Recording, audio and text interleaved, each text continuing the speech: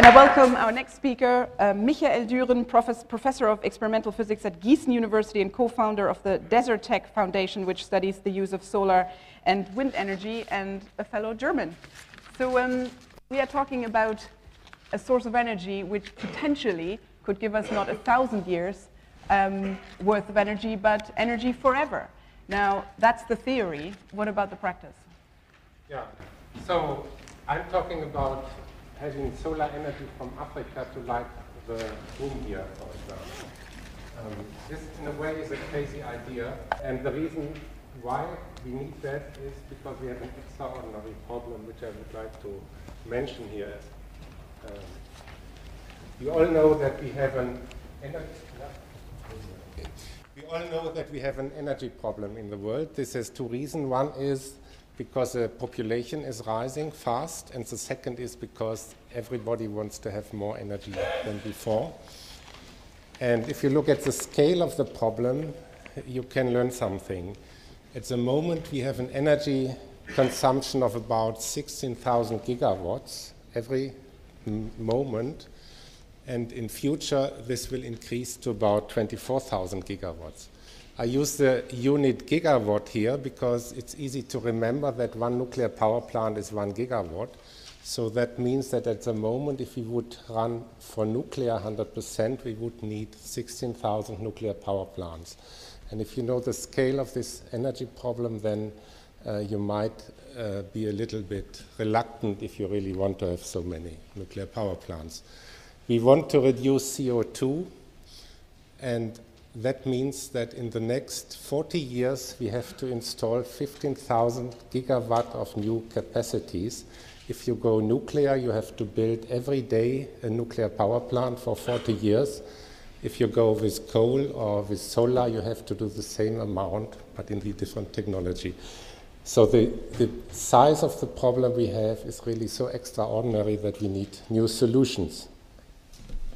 Therefore, in a way, you can say Desert Tech wants to use natural nuclear fusion. Our fusion reactor exists already. It's our sun. We are at a safety distance of 150 billion kilometers.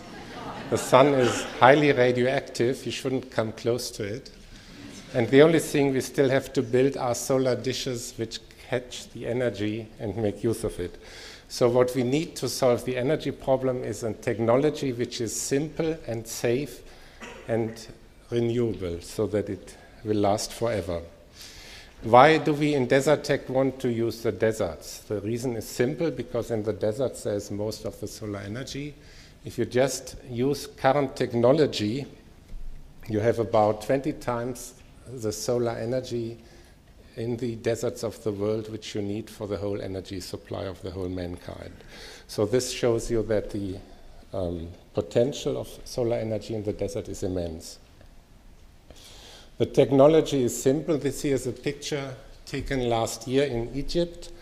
It's a solar trough concentrating power generator. So the only thing you need is a parabolic mirror. In this trough here in the center, you have a pipe where you heat up some liquid, and this hot liquid goes to a standard power generator. It's the same technology as a nuclear power plant, except that our nuclear reactions is on the sun, and the steam is generated here in these solar panels. This shows you the full picture of this device in Egypt. So it works. It can be done anywhere with simple technology. And that is a technology where we believe we have to do it in huge numbers to solve the energy problem. One problem of the sun is that it doesn't shine at night. There's no way to change that. And we still want to have power at night. This here is a picture from Spain. You know, people in Spain start to live when the sun went down. I don't know how it is in London here, but probably similar. So you need electricity at night, and the simple way to do it using these concentrated solar power stations is you store the heat, you don't store the electricity, and you don't store the sunlight. The heat can be stored in a very simple way. Here it's done in these big tanks. You have one tank with a cold liquid, which you heat up over the day. You store it in the second hot tank at 400 degrees Celsius about, And then at night you use this hot liquid, in this case here it's liquid salt, to produce steam, which you then use to produce electricity. How do you bring the electricity from the deserts to the people? Well, this is simple nowadays. When I started this discussions some 20 years ago, the people were thinking of producing hydrogen and shipping the hydrogen to Europe. Nowadays it's very simple. You just need a cable, you need high voltage, and you need DC current. Normally our electricity network is AC, alternating current. This AC current has a lot of losses. One reason is because you produce electrosmog, you broadcast electromagnetic waves, and there you lose energy. If you use DC, you don't need that, you don't have that anymore, and the power losses are less than 10% over 3,000 kilometers. Here's another picture from Spain, and it's another type of solar power plant. It's a solar tower in the center with a lot of thousands of small mirrors around. Each of the mirrors is remote controlled and follows the movement of the sun. And the sun is focused at the center of this tower in the center, and there you have very high temperatures and high energy. And again, you use that to produce electricity. This is one option. We have the hope that in future you don't only produce electricity this way, but also you can produce liquid fuels. This is a technology which is already working in the lab. One process is you put water and CO2 in and sunlight, heat. Then you have a catalytic reaction, and from that you produce alcohol and oxygen. So this works in principle, but not on an industrial scale yet. There's another aspect of Desertec which we have to talk about, and that are the geopolitical aspects of Desertec. Here in Europe, we have a special situation because our next desert is in Africa, and the people in Africa have a very different standard of living compared to us. And we know that there's a strong rise of population. The amount of water is going down. It will be going down faster in future because of the climate change. And there will be more people living in poverty and without food and water, and this will of course produce not only problems in Africa but also in Europe. And therefore we believe that for Europe, of course, it's important to have renewable energy, but it's even more important to have a secure neighborhood. So Desertec aims to connect the continents, Africa and Europe. We bring to Africa energy and industrialization. We can produce hundreds of thousands of jobs with this program, and this gives new perspectives to the young generation there, and that helps to stabilize our society on the long term. Here a plot which shows how it's realized, or how one way of realization is. You have the solar power stations in North Africa, you have the centers of consumptions in Europe, and the only thing you have to do is you have to have DC cables between Africa and Europe. Yeah, if you have a new house and you have in different rooms you need electricity, you also put cables to every room. That is the same in a larger scale here. And this way you produce a so-called supergrid, which has very low losses. This has the advantage you can get the power from Africa. But in addition, it has another advantage, because here in Scotland you want to have offshore wind farms, and we have it in Germany and in Denmark and in Morocco as well. And wind is fluctuating, but if you have a supergrid, you can put the electricity always there where you need it. So you can average out these fluctuations to big extent. If you look at costs, I'm finishing soon. If you look at costs, it's about 8 cents per kilowatt hour which you have to pay at the moment for the solar energy. One example here, a British company called Tunur with Tunisian investors has a project to have a cable from Tunisia to Rome. By the way, today the ambassador, the British ambassador, was at the Prime Minister of Tunisia because of this project. And it's not only Britain, there's a big a list of companies, the so-called Desertec Industrial Initiative. By the way, Shell is one of the associate members there as well. All these big companies want to earn money with the Desertec concept. So we as the Desertec Foundation have some hope that things are moving in future. So to conclude, Desertec solves 4 key problems. It produces renewable and safe energy. It produces water by desalination for Africa. It produces hundreds of thousands of new jobs, as well in Europe as in Africa. And it has peacekeeping incentives because it stabilizes the African region. Thank you.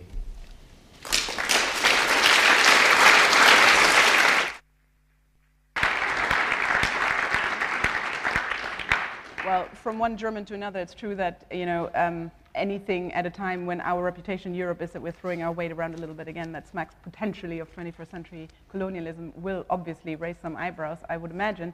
But sort of in terms of the moral question behind it, or even a sort of self-interested question for Europe, are we really wise to yet again make ourselves dependent on a region that is, to say the least, politically unpredictable? Well, as I try to say, we see it the other way around. We think that it stabilizes politically, and we are anyway depending. About 80% of our primary energy comes from foreign countries, like the gas from Russia. Who knows to whom Russia will sell the gas in 20 years from now? There are other people who like to have gas. So we are anyway depending on different countries. And by having the solar power from Africa, we have a diversification of these sources in a way. Right, questions again at the back. The gentleman over there. Sorry, microphone is coming. Hi there. This is connected to what you just said, which is essentially that doesn't this just transfer the power currently held by Gazprom? Can you identify yourself just so we Sorry, Charles Oliver, Durham University. Thanks. Doesn't this just transfer the power currently held by Gazprom over the Eastern Bloc to Italy and Spain? They now have the transport rights to the power. Surely they would use that. I'm not saying that's necessarily a bad thing, but isn't that quite a dangerous thing to hand all of your power connectivity to other powers? So I didn't quite get the question. The question was if it's dangerous to be depending on these countries, or both in terms of politics as well as in terms of transport links. If you're transporting something at 900,000 volts over 6,000 kilometers, yes, there's going to be a disruption at some point. Well, first of all, it's not one cable; it's like 20 cables, for example. Secondly, this technology is used in China, for example, a lot nowadays, these high voltage DC lines. So it's not different than any other technology. We also have pipelines from Russia to Europe, which are also dangerous. But precisely, dangerous. yeah. I guess that is partly the point, isn't it? That they are dangerous, and so the question is, can we make it safer? But maybe there is no alternative. But what should be the danger of a high voltage cable? We have it everywhere here, so it's one more cable. I don't think it's politically, if anyone would be manipulating it. Or As I said, there are lots of cables, and we always, of course, have to have backup capacities. So if you have a coal power plant here in England, you shouldn't use it, but you can, in case of a political crisis or if there's some terroristic attack on the cable, you can switch on your coal power plant again for a month and repair the cable, and then you continue with solar energy. Mm-hmm. 2 questions. We'll have the gentleman here and the lady over there. Keep it really short, please. Martin Livermore from the Scientific Alliance. I should say that I think the idea of getting energy from the sun ultimately is an excellent one, because that's where all the energy does come from. But I think that what we're talking about here currently is probably the most expensive form of renewable energy. Certainly photovoltaics are, and I have no reason to suppose that thermal solar is any cheaper. If you then add on the cost of the high voltage cables, which I understand, of course, are technically feasible, we're talking about a very complex, very expensive system. This is a highly ambitious project, and I can't see that it's going to make a lot of difference within perhaps the next 2 decades or so. And in the meantime, there'll be other technologies coming along which would compete with it. Could we just have a microphone over to the lady over there? Just a few rows back. There we go.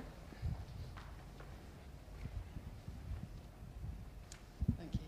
Hi, I'm Anna Hill, founder of Space Synapse Systems. My question's in relation to economic and political cooperation.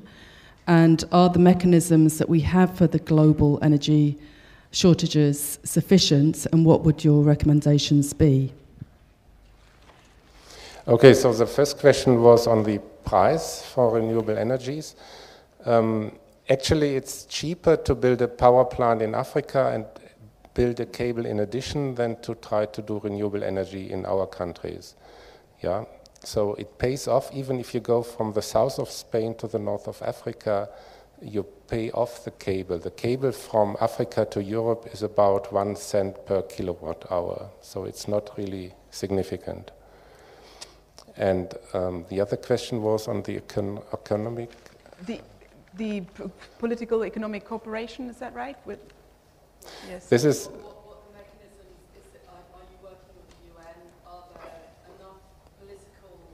Yes, I think the socio-economical questions are the main problems in the whole project. Technology is mostly developed, the cables are developed, they are using it in China, but the difficulties, of course, is to get some political frameworks which work.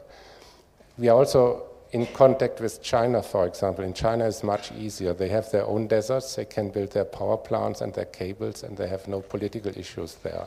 It's similar in the US, but Europe and Africa have the additional political problems.